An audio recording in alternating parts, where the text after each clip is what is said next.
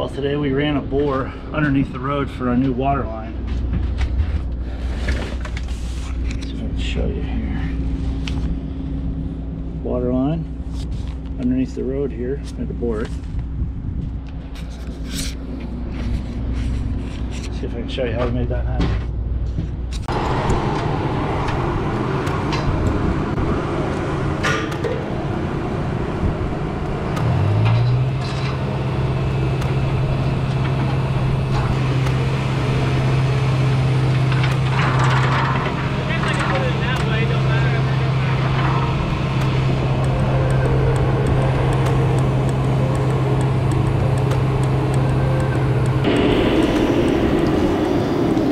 So now we have our augers stuffed through our casing. We're starting to dig the bore pit and dig a pit that's 5 foot wide, 30 foot long. Since we're doing a water line, it's not real deep, so we don't need a real big or wide pit, but it has to be 30 feet long at least to accept the boring machine and the tracks. So we're getting that dug right now.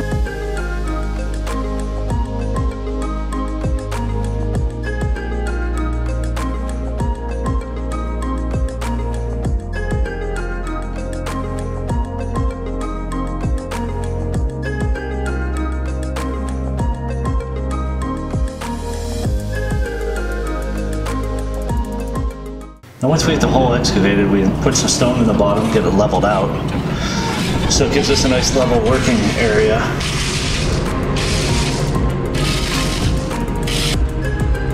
Here we are setting the tracks, getting it straightened out, getting it ready to go.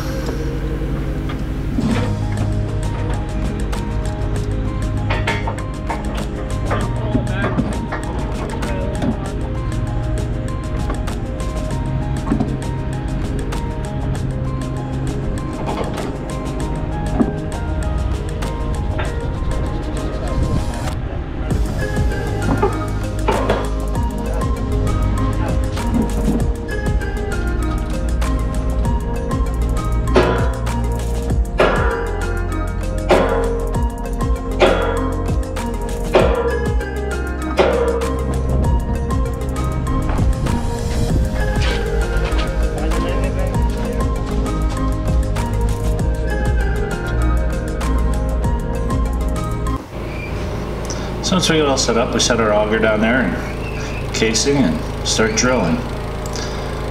It's kind of a long process, so I just sped it up. Start to finish, once we get the machine set and started, it takes about 3 hours to drill the two sections. We had two 20-foot sections of pipe we needed to drill under the road. You drill the first 20 foot, back the machine up, set another 20-foot section, weld the two together, continue on.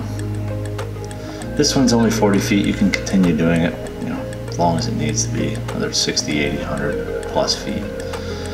But so this one, 40 feet took us about 3 hours once we actually had the machine set up of actual drilling. So.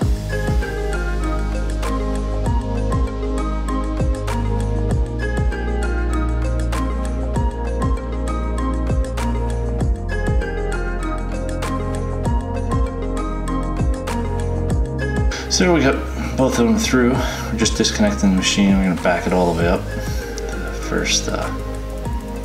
first section of track. That's where we store it. Once we get it back there, we'll start unbolting all the tracks and getting them pulled back out of the ground and start with the water line.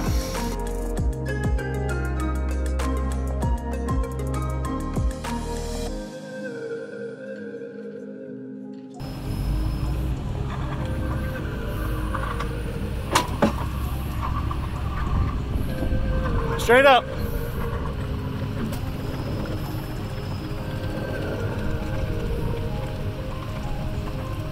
Let him come this way a little bit. Come this way.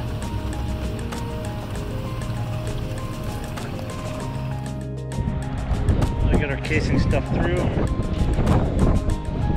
Machine's out of the hole, everything's cleaned up. Tomorrow we'll run our pipe through. Seal both ends of the board casing on.